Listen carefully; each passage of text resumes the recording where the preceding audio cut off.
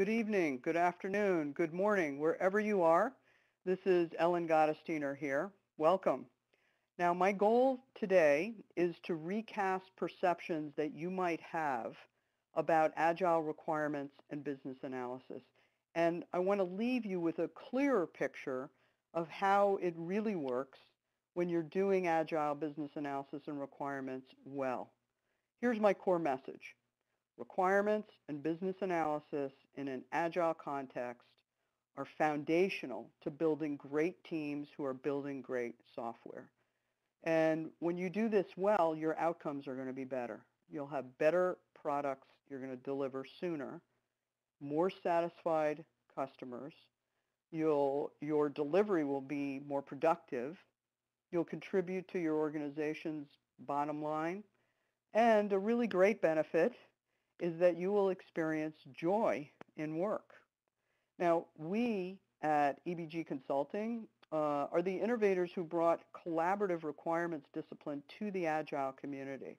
And so we focus on helping organizations do that collaboration so they can discover and deliver great products.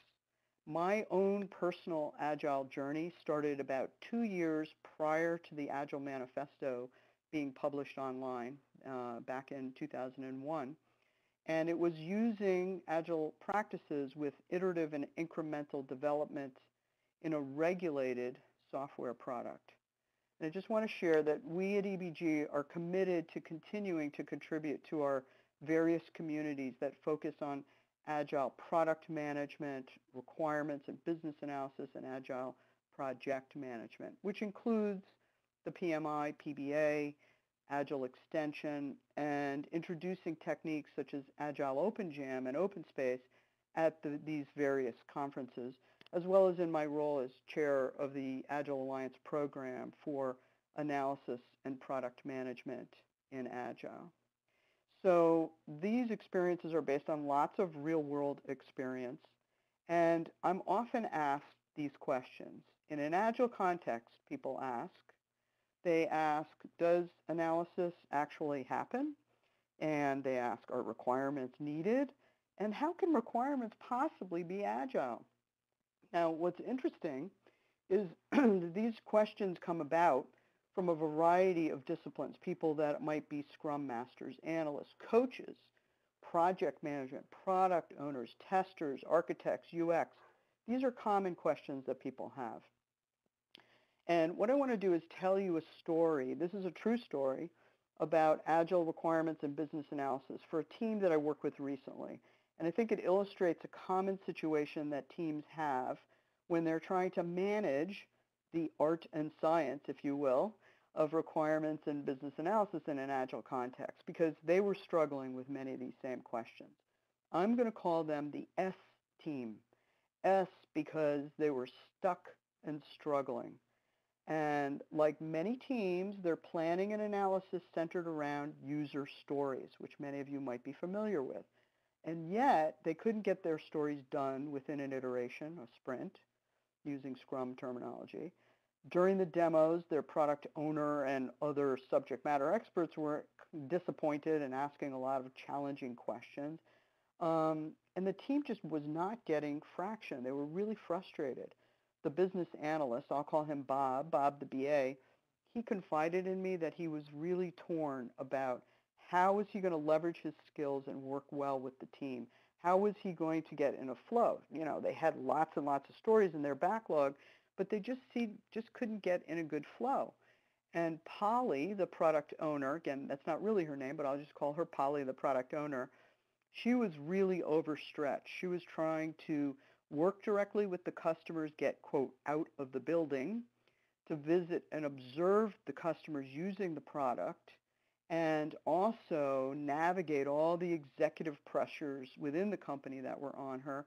But at the same time, the team was demanding a lot of her time for all these Agile rituals, like planning and demonstrations and refining sessions and so forth. So she was pretty stressed out.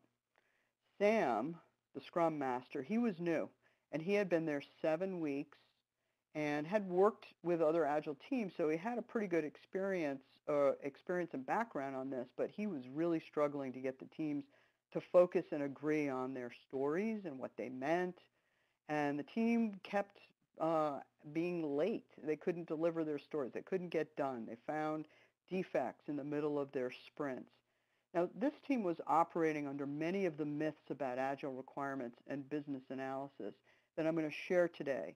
And then what we'll do is we'll discuss the realities, and I'm going to give you a little bit of a peek into how, working with the S team, we got them out of their mire, if you will, to get them unstuck.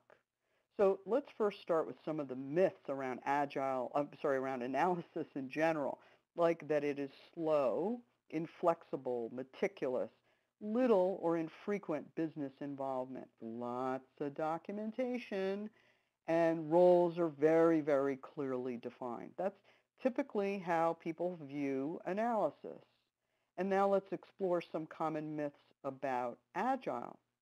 Oh, this is a very common one. It's just do it. It's unstructured, sort of cowboy coding. There's no or little planning and analysis. Forget about requirements. Maybe you just have user stories. And there's no documentation. So, folks, what I want to do today is let's get real, because these are all myths. In fact, and in practice, Agile analysis is really disciplined, and it requires a lot of collaboration, communication, exploration, exposition to do well. So, to debunk the myths, I want to share with you how it really works, the realities of how it really works when it works well. And there are 5 realities that I want to share. First, that we focus on delivering a value product. We act as product partners. We discover requirements just in time, use structured conversations, and confirm before, during, and after delivery. So as we consider these, again, I'll give you a little bit of a peek into the S team. So let's get started. Let's talk about reality number 1. Deliver valued product. That's the most fundamental reality about doing this right. And here's the key thing. The value of Agile is about the word itself. Not the A word, but the V word. Not Agile, but value. Because as you probably well know, the goal in Agile, the big Y, is that we deliver a high-value product. So that image of the box, that represents your product. And your product might be a software product, it might be a system with hardware and software and firmware, and it might also include services. It might be a physical product as well, some combination. So this product provides value to its customers. And the goal is to deliver a working, functioning, fully tested product, or portions of the product, I should say, in as short a time as possible. It might be a couple of days, a couple of weeks, a couple of months if necessary, but the preference is always on a shorter scale. So what we are doing is we're delivering the product, of course, but delivery depends on discovery. Delivery depends on discovery. Discovery needs to be in balance with delivery. So as you see here, we have discover, deliver, discover, deliver, discover, deliver, this ongoing cycle. That's the essence of Agile. Now, if we focus for a minute on this word here, discover, I wonder if you think about it, what other words conjure in your mind when you see that word? For me, some of the words that jump out are elicit, analyze, learn, value, plan. Those are some of the things that pop up for me. So discovery is not about, quote, gathering. I'm trying to ban that word gather. It's not about gathering. It's much more proactive and interactive and collaborative. And when we think about discovery, our focus is on this. Again, value.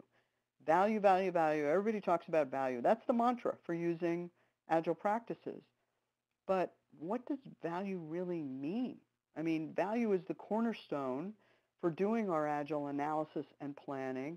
It's the basis for prioritizing requirements about what you're going to build. It's really the foundation of what you're going to deliver, and actually just as important, what you are not going to deliver. So what do we mean by value? Well, I like to define value as fair return or equivalent for goods, services, or money for something exchanged. Fair return or equivalent for goods, services, or money exchanged. So value is about increasing revenue. It's about avoiding costs, like reducing operational expenses, protecting revenue, such as protecting your revenue from penalties of regulatory noncompliance, or protecting your revenue that you might pay in return for delay of delivering your product to the market. Value can also be about improving your service, such as specifically a greater speed or usability. So really, this is the end game. To understand value, we need to know things like the vision for your product, its goals, objectives, risks, benefits, costs, and balance these things. This is the end game. And we also, as we'll see in an upcoming reality, we also need to understand the people who we need to partner with to achieve this end game. Now, let's talk about Team S, my struggling and stuck team. So they were frankly really struggling with understanding the end game and what were they trying to achieve in their next delivery cycle, which was a 2-month period of time. And how were they going to balance the benefits with the risks and dependencies? So what we ended up needing to do was focus on value for their next release and revisit and actually strengthen and clarify vision. We also used some tools to specify objectives more quantitatively and figure out, well, how are they going to validate they were on the right track? Now, what was really interesting for them in working with the product owner was they realized they had multiple views of value. One was operational efficiencies, gaining those. Another was around retention, what they called their partner retention in using the product, or having the users of the product be in the know, and then there was even a value around upsell. But they can't have everything. So the product owner said, we really need to focus on the operational efficiencies. So with that in mind, for their next release, we defined a theme and we clarified how we were going to move forward, and that drove a lot of selection choices in the requirements. So that's number one, the reality number one, deliver valued product. So let's look at the next one. This is about acting as product partners. So what I want to do is let's talk about people. You know, the ones who have a stake or an interest in the product. All right, let's think with an agile mindset. And when we do that, we recast the people who have a stake or interest in the product, not as stakeholders, but actually thinking of them as partners. In fact, thinking of them as product partners. Now, many of you, I know you use that term, stakeholders. It's a very common term. However, that term implies that these people have a stake, but they're not necessarily collaboratively engaged in sharing and learning and exploring and innovating and adapting and weighing their unique interests and balancing them. That's why we prefer to use the language of that term partners and product partners, because successful Agile teams really think and act as product partners who will enlighten each other and learn from each other and continually engage in focusing on that value. Now, partners come from 3 realms, and we're going to consider each, and we're going to think about what they value, because value is in the eyes of the beholder. So we need to know who are those beholders. One of those beholders is the customer, and those are the users and choosers. We want to know, what do they value, those users and choosers and people that might advise them. At its core, in its essence, they value a product that is desirable. We need to, though, dig into what that really means about desirable. Obviously, it's going to have to do with usefulness and usability of the product. But desirability can depend on context, for that customer. For example, if you're purchasing an online product, you want it to be fast. You also want to trust the product, right? So security is going to be important. Or if your product is an app on a mobile phone, it's got to be easy to use, right? So another thing that we really need to do is understand who these partners are and what is their specific view of value. The other realm that we, of course, want to focus on is the business. This is the sponsor, product champion, my preferred term over product owner, and people that advise them. And at its essence, these partners really, really care about a viable product. And that might be around revenue or operating expenses. It could be around brand projection, market penetration. Again, it's contextual. We need to figure out who are these people and what are their value considerations. The third partner are the technology partners. Of course, these are all the people that develop and deploy the product and support and train and install the product.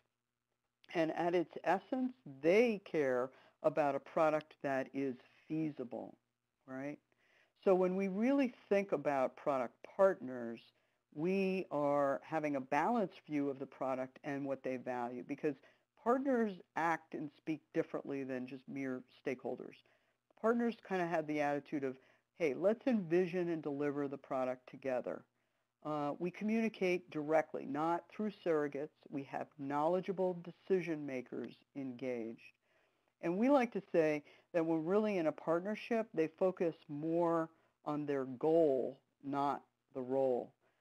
Mary Gorman, my co-author in Discover to Deliver, we wrote an article some number of years ago that's kind of become a little bit of a meme in the Agile community. And the title of the article is, It's the Goal, Not the Role. Now, the other thing that's important about this, understanding our partners and their value considerations, is, well, just think about the world of design thinking. And you think about successful product innovation. One of the keys is obtaining different perspectives. That's really, really important when we understand all of the values. Now, a caution here, because in our travels and our working with many Agile teams, we see that many of them focus on, one or two of those partners, not putting those partners in balance and not rechecking what their value considerations are. So you might be thinking, all right, well, so how do they work as partners?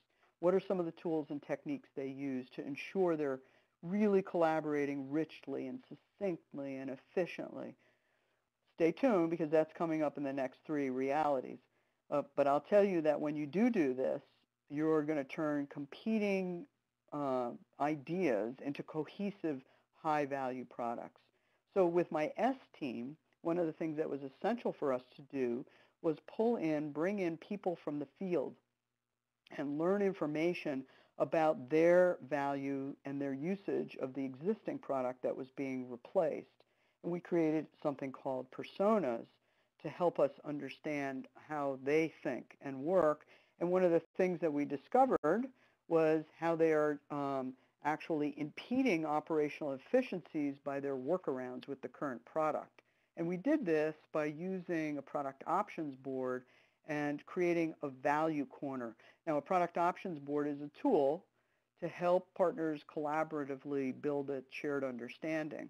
And in that value corner, in a matter of literally 45 minutes, in a well-designed collaborative work session, all these diverse partners started to get a shared understanding of really what value was. So to summarize number 2 reality, we want to act as product partners. So let's turn to the reality number 3, this idea of discovering requirements just in time. I got to tell you, we really need to relieve ourselves from the fantasy and the burden that we can know requirements up front. It's actually very rare in product development that you know all your requirements up front. Product requirements have too much uncertainty. We really don't know exactly what we need until we start building the product and getting feedback on it. So that's also called a wicked problem. Some of you might have heard that the problem space and the solution space, they really overlap. Now, that does not mean that you ignore the long view, like where you're going to go. You really do need to see requirements from different views. And as you know, Agile rather, relies on delivering small bits of functionality over time. And you do this by constantly planning using different planning horizons or views, the big view, the preview, and the now view. You're constantly planning and calibrating the precision and, and the granularity of your requirements and business analysis based on what planning horizon you're talking about.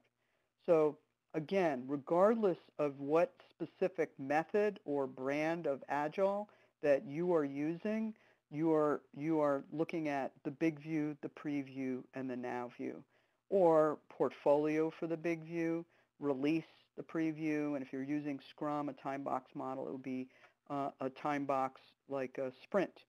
And if you're using Kanban, a flow-based model, the now view is your work in progress. So let me just tell you, it really is a myth that you don't look out in time. It's just that the granularity of what you look out on will vary. And you need business analysis at all three planning horizons. Now, in terms of the time that that might take, your mileage will vary, okay, with these time horizons, whether your big view really might be a product roadmap taking you out, an agile product roadmap, by the way, taking you out 2 years, or a release, the preview 2 months, or today, or a 2-week sprint. It's going to vary a little bit, again, depending on your product. One of our clients builds huge a product that runs and operates windmills, that sits up on the top of gigantic windmills. Their roadmap is more like a 7-year roadmap. A team that I just worked with last week, our roadmap ended up being an 8-month roadmap. So this will vary depending on your product, your market, the project context, and so forth. And also, for those of you familiar with scaling and think about a project management perspective for Agile delivery, these three planning horizons align in this way. The big view is your portfolio. The preview is program, and now view would be the team perspective. Now, I want to say, let's really be careful about these views when it comes to the word requirements. When you're talking, say, 2 years out, the big view, and thinking about requirements, they're not really requirements. They're really things that you want. And when you're looking, say, at a release preview level, maybe a month or two out, depending on your product again, but they're still just things that you need. It's not until you're at the now view that you really are talking about requirements, that you have very, very clear, specific, unambiguous requirements with acceptance criteria that are completely testable. So, what about Team S?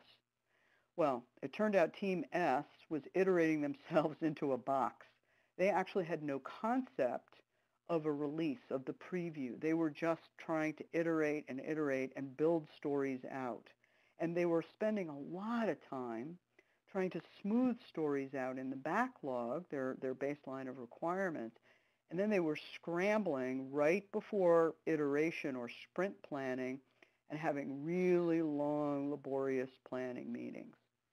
So they needed to get in a rhythm of refining backlog items prior to planning and allowing items in the backlog to be big and chunky, or like I say a lot, that a lumpy backlog and a dynamic backlog is a healthy backlog. So a lumpy backlog, it's okay to have items that are big wants, boulders. It's okay to have items that have been chopped down. Those boulders have been chopped down into, say, rocks as needs. But the rocks turned into pebbles with very clear acceptance criteria. Now you're talking about requirements. So we calibrate our analysis work based on our planning horizon. And to summarize, we discover requirements in that way just in time. Now, the fourth Agile reality is about using structured conversations. Now, Agile projects, obviously you need business analysis. The idea of a structured conversation is a lightweight framework to guide the partners so they can collaboratively learn about the product and decide what to do. Now, many of you may be familiar with the Agile Manifesto, and one of the principles is, quote, the most effective and efficient method for conveying information to and within the development team is face-to-face conversations. So I want to pick up on that word conversations, because you may remember the myth that, business analysis is slow and flexible, lots of documentation, and Agile is really unstructured, kind of just do it, no analysis, and so forth. Well, what we discovered is we really need to bring back that cowboy idea and bring the pendulum back to having some discipline, but we need to have conversations, and not just random conversations. They need some structure. To converse well, we humans, we need some structure. So the structured conversation is simply a metaphor for this ongoing, systematic, collaborative exploration, evaluation of product options, and then confirming that we have a good understanding. So it looks like this. We start by exploring requirements or product options. Then we slice those options into smaller sets based on value. So you see, value is our slicing mechanism. And the conversation's not over until we confirm that we're crystal clear of expectations for the delivered product using verification and validation techniques, which I'll discuss in a bit. So this is the cycle: explore, evaluate, and confirm. And this lightweight framework guides partners as they learn about options and decide what to deliver. And this is practices that we've been working on for over 7 years and continue to calibrate. And it's based on slicing for value. The other thing that's really important about our conversations is we want to use the same meta pattern at all planning horizons, at all views. Remember that? The preview, the big view, the preview, the now view. So if any of you also have studied design thinking or collaborative patterns, you'll see that this follows a meta pattern in design thinking known often as diverge, converge, or open, close, yeah? And in my first book, Requirements by Collaboration, I wrote about a collaboration pattern called expand and contract. So this really follows how we humans really need to work. So let's take a moment and look at the structured conversation, the exploration part. And we'll look at each part in turn. But let's start looking at what those nuggets, which are options, what is it that we're really exploring here? Well, we need to look holistically at options, at product options, which turn into requirements. And so to help us discover and develop and test requirements, we look at 7 product dimensions. The user dimension is the people, systems, and devices that interact with the product. The interface dimension is how those users connect with the product. The action dimension are the capabilities the product offers to the users. The data dimension is the information and data that the product retains. The control dimensions are the policies and regulations and rules that the product must enforce. The environment dimension, so that's the physical location of users that are interacting with the product, as well as the product's technology platforms. What are the hardware and software platforms? And for those of us that also work on physical products, it includes the physical properties of the product and access modes. That's the environment dimension.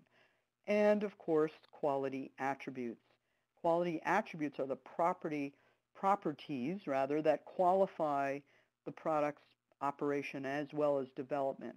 You know, little things like security, usability, reliability, testability. I'm laughing at that because many Agile teams are guilty of not focusing on that quality attribute dimension, and it's critical.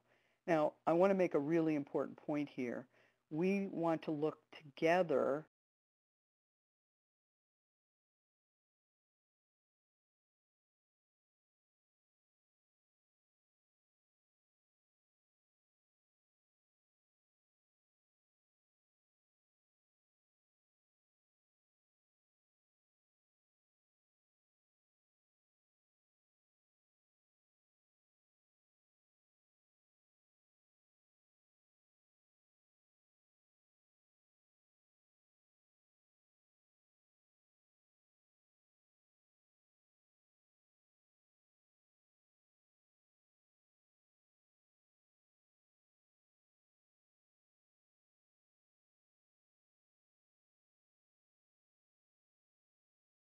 at all 7 product dimensions holistically.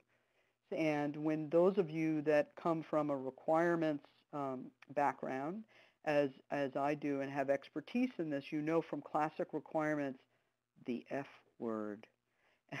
And that F word is functional. And the functional requirement dimensions are right here, the user, action, data, and control. And then you know the other lousy word that we have to live with called non-functional, and that's interface, environment, and quality attribute. Now, again, we're encompassing both those, quote, functional and non-functional. The point is that we need to make them equal citizens as we do our exploration work. You know, with the S team, when we were doing this work using our product options board, the user experience person grabbed my arm and pointed to the wall and said, oh, this is holistic requirements. So this was really powerful for the S team, for them to together, the testers, customers, devs, architects, and all of these stakeholders to get engaged. And one of the things that happened for them was at the interface dimension, they realized they were missing several key interfaces and the data that supported those interfaces, which could have really had a big impact on their ability to deliver value for that release and get the operational efficiencies that they were really looking for. So let's take a moment now and go through the second part of the conversation, which is around evaluating. And this is where we're selecting the high-value options. And we assemble those high-value options into what is called a story. And many of you are familiar with this, I'm sure. The classic template for writing a story is, as a user role, I need to do some action so I get some benefit. And some of you may flip that a little, so you put the so I get some benefit. As a user role, I want to do some action. And as you know, probably the benefit is going to align to the value considerations for that particular stakeholder. So let's take an example story. And this story is about a buyer who needs to purchase a book so they can enjoy reading the book. Well, when we think of it with our multicolored glasses on, with the 7 product dimensions, which you notice that we actually use colors semantically, which really helps the conversation, and we use images. Well, let's dive into this black and white story and color it up, having looked at 7 product dimensions. And maybe it's not just any buyer. Our focus for value purposes is a repeat buyer. And the purchasing action is going to happen with them purchasing a new book, not a used book, or not a used book, and they're going to pay with a credit card. So that's blue, that's data stuff, so they can enjoy reading it. Well, you know, as you can see, the story really just talks about the user and the action and might mention data. But in our conversations and doing optioning, we also discovered that we had various rules, and we might have selected just the rules around credit card. It might be other rules. I'm simplifying this example, but there might be other rules around the types of credit cards and so forth.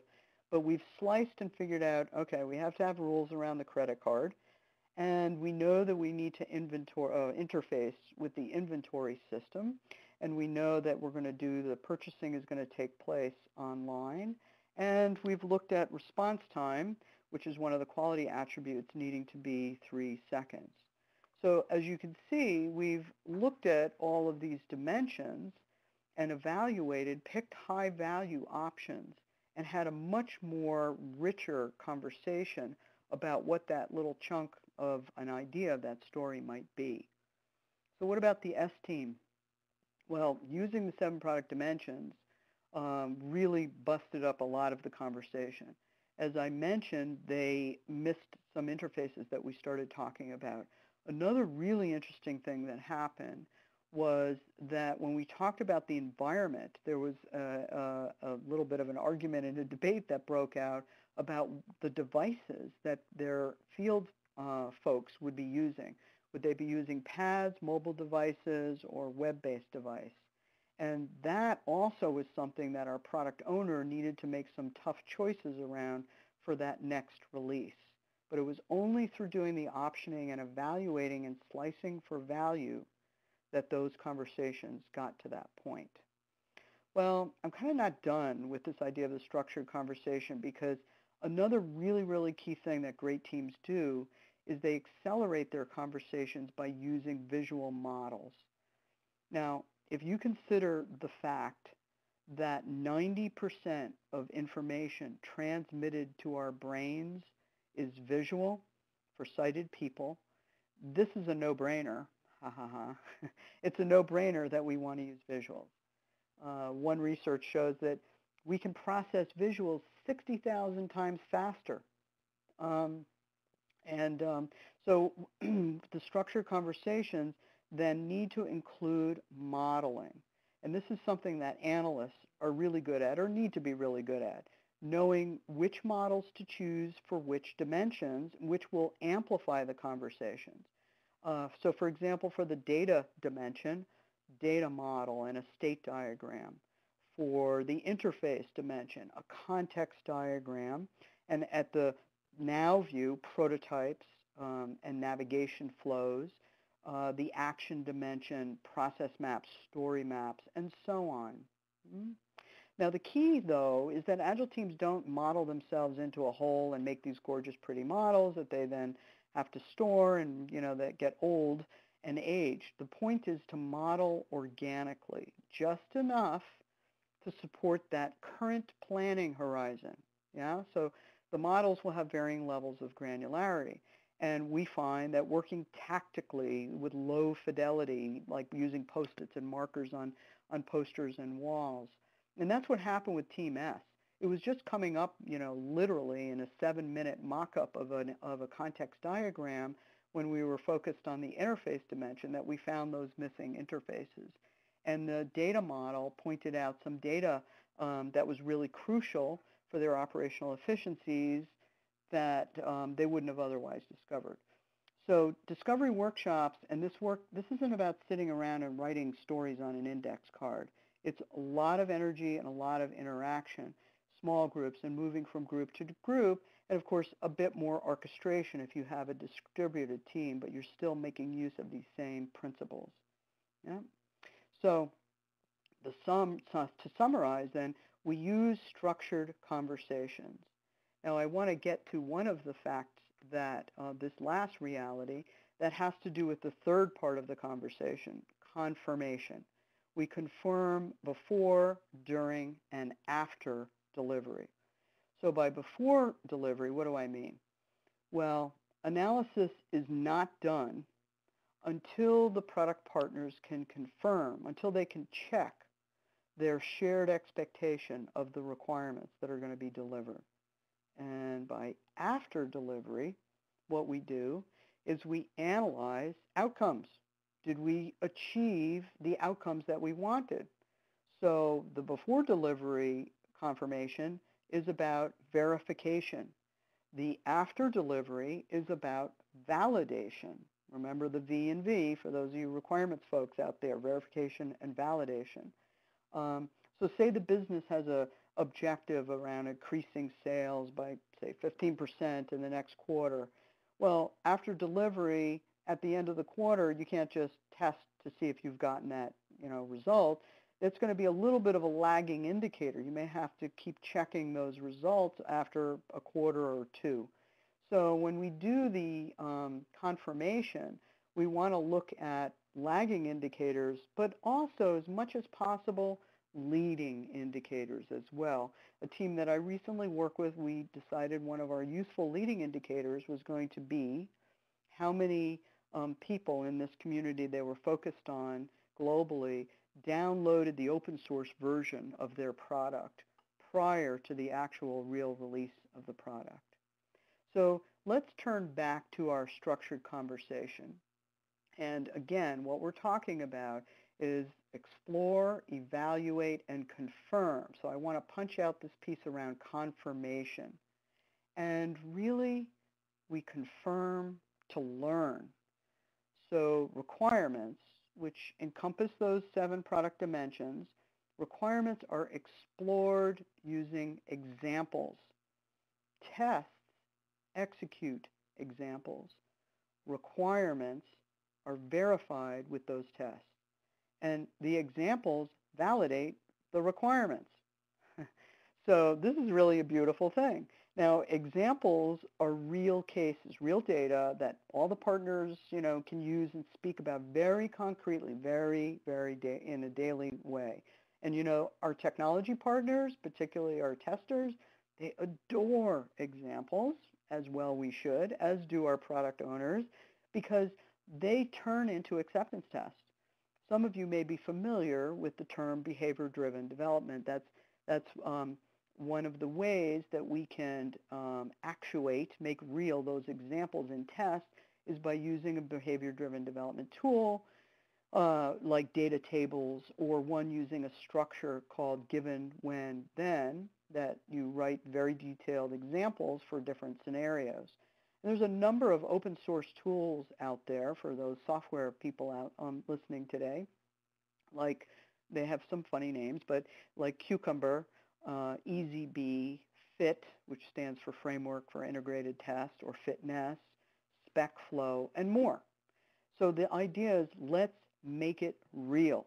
Let's confirm our understanding of the requirements with real examples. The other really cool thing about this is that those examples help us break the models that we built, those visual models. As Chris Matz likes to use the expression, break the model. So let me repeat. Requirements, which encompass those 7 product dimensions, are explored with examples. Tests execute the examples, requirements are verified with tests, and the examples validate the requirements. Now, this is something that the S team really picked up on. We really got rocking when we started using examples. We started mocking them up in flip chart paper, and then soon after, within a day, the analyst and tester worked together putting those in Cucumber, which was the tool of choice for that team. And we started calibrating how many examples we needed for how many scenarios. And in our case, we needed about 4 examples for every one scenario to be able to have really good confirmation. So the deal is, we really need to shed a light on acceptance criteria. And that's what happens at the Now View. You are very, very concrete, knowing when you're going to be done with those Now View requirements. You might use things like a bulleted list, scenarios, a checklist, the acceptance test like I just talked about using a tool called Cucumber, mock-ups that you walk through with sample scenarios. You need to find which technique works best for your team. But the point is, you are not done with the conversation until the partners can confirm with concrete acceptance criteria, which test all the rules, exercise the data, the interfaces, test your performance if that's really key for quality attributes, and so forth. That's why, by the way, some people call this specification by examples. Now, you also may use prototypes and demos. I mean, prototypes are great for confirmation, and they're really also a powerful way to explore and can be part of analysis to help you uncover missing navigation flows and data and rules and so forth. Now, the thing is, on your Agile team, as stories are being completed within an iteration, I'm using sort of Scrum terminology. If you're using a time-boxed approach, you might call that a sprint. What you want to do is you want to demo, you want to show your done work to your product owner on an ongoing basis, not wait to the formal demo at the end of the iteration to do that kind of work, okay? So prototypes and demos can be really, really helpful.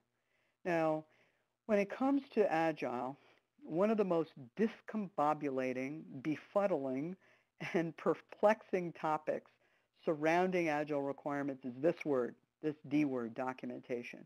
What and how much to document. And the key here is to think about value and who is being served. Work in process documentation just to support building and testing, that's kind of low value. If you have a distributed team and you need turnover documentation, yeah, then you better clean it up. It needs a little more precision. The most valuable documentation is product documentation, like user help, marketing collateral, legal and regulatory documents, on other things that are packaged with the product. So what you want to do is have a consumer perspective, who's using the documentation, and test its value. Because as was said with extreme programming, this expression, YAGNI, you ain't gonna need it, that basically means assume you don't need any, and then make the case for having documentation that's valuable. So do Agile teams need to have documentation? Absolutely. But we want to calibrate the documentation based on the consumer's needs and value. And this was really, really helpful to the S team, who were kind of stuck trying to think they were needing to have a lot of documentation. When we looked at installation and one of their field support key users' needs, what we do is we ran an experiment or a spike to test a draft of the documentation instead of assuming we needed all of this particular documentation. So, okay, summarizing then, this fifth one, we confirm before, during, and after delivery. So what I hope that I've done is dispel some of those myths which can be really harmful about Agile business analysis and requirements. And when it comes to the realities, what we talked about are delivering a valued product, being and acting as product partners, discovering requirements just in time, using structured conversations, and confirming before and after delivery. The S team, they really had been struggling to get their footing with holistic conversations. And by doing a lot of these things, you know, I had Bob, the BA, before I left last time when I was working with the team. He came up to me and he told me that he really felt, you know, in rhythm with the team, that he was now leading structured conversations and delivery sessions. And he really felt good about the work that he was doing. And the team, he was a vital member of the team. They were like, where's Bob, when they were getting together and if he wasn't nearby. The product owner, Polly, she was really thrilled because she was getting relief from Bob, what Bob was doing, so she could do more of the strategic work. And at the same time, she was really pleased because she was leveraging the expertise of her development team. They had a lot of knowledge about the product. Sam, this was really interesting in a summary show and tell retro with the executive management. He said that he learned more in just 3 days working in this mode in discovery workshops with conversation, structured conversation. He learned more in those 3 days than in his prior 7 weeks on the project. And now the teams were focusing appropriately together, the user experience and architects and devs and testers and so forth on those stories. So the team has gotten into a rhythm and they've unlocked the glob and released, if you will, the flow of value that they have. Now, business analysis in an Agile context, it's not a luxury. Business analysis is essential. Requirements are needed and necessary, and it's necessary to do them in an Agile way. Remember, being Agile does not mean going fast. You go fast because you're Agile. Being Agile doesn't mean skimping on requirements. You're actually focusing very tightly on the most valuable ones with a lot of clarity, with a lot of unambiguity. And Agile requirements and business analysis is not about user stories. User stories are not requirements. They're the start of conversations. And in Agile, it's not about delivering stuff. It's about delivering the right stuff by exploring options and deciding what not to deliver, having rich conversations. So, requirements in business analysis in an Agile context is foundational to building great teams who are building great products. I hope you'll keep the conversation going. After the question round, you'll see a slide inviting you to connect with us via learning@ebgconsulting.com, where we can share some additional resources and tips. And we are going to now move to the Q&A round. Thank you.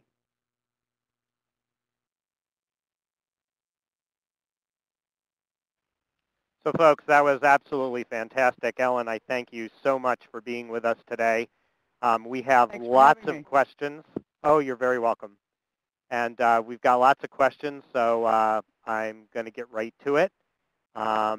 First question is from Richard. Do you consider BAs as facilitators and documenters of conversations directly between developers and product partners rather than an intermediary or go-between having separate conversations with each group? Richard, that's a great question. Thanks, Dave. And I guess in general, the answer to that question would be yes. Great analysts, great business analysts are really excellent at facilitation. And so on many Agile teams, the analyst helps the team by collaborating the partner conversations, by facilitating planning and facilitating discovery workshops, but also, of course, on a tactical basis, often helping specify acceptance criteria and so forth. The one caveat that I might have is that in some cases you might be an analyst on an Agile team and you have a lot of rich domain expertise and knowledge, in which case, as with facilitation in general, it's really difficult to both facilitate, manage the process of productive group interaction, and at the same time participate. So if you also need to participate deeply in the conversation, you may want to get a colleague or somebody else in another team, another group, to facilitate particularly discovery workshops that are dealing with preview or big view so that you can focus on content as opposed to process. Thanks for that question. Thank you, Ellen. That was a great answer. Next question is from Paul. And Paul is asking, with the constant reiteration of discover, deliver, how do you manage risk when it is so dynamic? Great question, Paul. Thank you. How do you manage risk when it, meaning the process of the ongoing discover, deliver, is dynamic? Actually, what I realized, it maybe took me a little bit to realize it the more I've been working with Agile teams, which, this has been about 14 years already, is that using these practices is actually the most effective risk mitigation strategy there is. And because what you're doing is as you come into discovery, you're considering risk. And as I mentioned, that product options board and looking at value, we also look at things like risk. And we might want to accelerate mitigating risks in our delivery cycle. We may choose something that's high risk, go into delivery to mitigate that risk or test out whether the risk appears. And we also may avoid risk, but that decision is going to be made in discovery. And as you go into delivery, as long as you're optimizing your delivery cycle so they're short and as high value as possible, you're not taking on a lot of risk. So each cycle is small enough you can come back in, see if you've realized the risks or if new things have happened in your product or in the world that you need to consider. So you're tackling risks in micro steps, if you will, by going through this ongoing cycle of discover, deliver. It's actually one of the best risk mitigation strategies there is. And because the highest risk that any project has is around changing requirements, it's built into the process of discover and deliver. Thank you, Ellen. I know risk is always a hot topic, and really appreciate your answer there. The next question is from Wendy, and Wendy asks, in an Agile environment, how do you identify holistic design needs so developers don't have to rework when the requirements come in during future sprints? Okay. Wendy, that's an awesome question and a very common question. So you said identify holistic design needs so the developers don't have to do rework. Well, the fact is, let's be real, you are going to have rework in design. That is necessary if you're using an Agile process.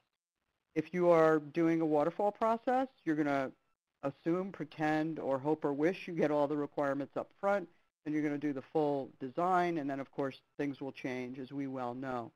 Now, but in an Agile process, you are actually going to intentionally evolve the design. You can't have a complete design but you're going to design for the next delivery cycle. That being said, remember, Wendy, when we were talking about the planning horizons, the different views, and I mentioned the preview and the big view. The big view being the entire product or portfolio for that scope that you're focused on, and the preview being, say, a release. If a designer has an overall vision for the product, a great designer should be able to, at a very high level, create a high-level design, not a detailed design, but have a metaphor or concept that's going to be useful to evolve as you go through those cycles. So you're continually calibrating the design, but you do have sort of an end game in mind. Great designers can do that. Thanks for that question. So the next question, Ellen, is from Oscar. And Oscar is asking, besides user stories, can you please discuss other documents that one would use to communicate detailed requirements? Okay. So user stories, first of all, are not requirements, and they're usually, they could be put in a document. But let's remember again that user stories are just a starting point for conversing about requirements. This gets to, Oscar, your question gets to the issue of documentation, and you said that you would use to communicate detailed requirements. Well, the first question that you would ask with your Agile hat on is, why do you need to communicate detailed requirements, and to whom, for what purpose? So the question around documentation, which is a very common question, is a good one. The philosophy in Agile is we want to document only what is necessary and sufficient. That YAGNI, as I mentioned in the webinar, the you ain't going to need it approach. So how else could you communicate detailed requirements? Well, the best and most direct way is the tests themselves. The acceptance test is basically the other side of the coin. The acceptance tests are requirements. The question is, who needs to get those documents? Do we need to send them to a regulatory body? Well, then knowing what the regulatory body needs, and for example, in pharmaceutical, which I've had the pleasure to work with a lot of teams on, there's traceability needs that are required, and you may have some traceability matrices that are needed. But we need to know, that's one tool you could use, for example. We need to know who is going to be the recipient of the documentation and how are they going to use it. Because you don't want to get into the trap of creating traditional BRDs and MRDs, marketing requirements, and all these product requirement documents just because that's all you've done before. Okay? So again, the philosophy is who needs the documentation, why or how are they going to use it, and can we calibrate how much detail they actually are going to get? I hope that answered, Oscar. Thank you, Ellen. Great response. And this is the last question that we're going to have time for. So how do we sync up discover and deliver iterations when discover depends on availability of stakeholders, market conditions, or customer needs? And they just changed the screen. Oh, here we are. On the other hand, deliver iterations depend on organizational needs and resource structure. Okay, so maybe you can repeat that question again? Yeah, I'm sorry. How do we sync up discover and deliver iterations when discover depends on the availability of stakeholders, market conditions, and there was one other thing, and again, I lost the question. I'm sorry. So syncing up stakeholders with the market conditions and correct. So I'm gonna try to go with the spirit of the question because I'm not sure I followed all the pieces of it. And the spirit of the question is because you're constantly discovering and delivering in short cycles, that cycle could be, it could be 2 weeks, it could be a month, it could be a day, it could be a week. So as you come back into discovery, you're going to look around and say, okay, what did we learn from our last delivery cycle? What has changed in the market? What has changed in our, conditions in our company, on the team, et cetera? And that's where the change can come in. That's where you can adapt and adjust what you're going to pull in from your backlog to decide to plan and do your refinement on for the next delivery cycle. That's one of the beauties of Agile is that you're flowing with those changes as you come back into discovery. I hope that answered the question. Thanks, Ellen. Ellen's a very busy lady. I really appreciate her being with us today for an outstanding presentation. So round of virtual applause for Ellen. Thank you. So And, folks, go ahead. Go ahead. I think there was one more contact slide for folks. Yeah, can we get that contact slide up, please? There we go. So, folks, I just want to say thank you. This wraps up the first half of our day. Many thanks to Joy, Laura, and Ellen. It's been a fantastic morning. I hope everybody has really enjoyed it, and in the spirit of Ellen's presentation, has gotten value out of this morning's session. We do have a 10-minute break, and then we're going to come on back. We're going to have a very short video that we already played early this morning, but if you missed it, it's going to be on our business analysis initiatives here at PMI. And then Alicia Burke, the PMI product manager for credentials, will share information about our professional and business analysis certification. So I encourage you to join us for that, and we'll then kick off the afternoon session. So thanks again for the morning, and we'll talk to you soon.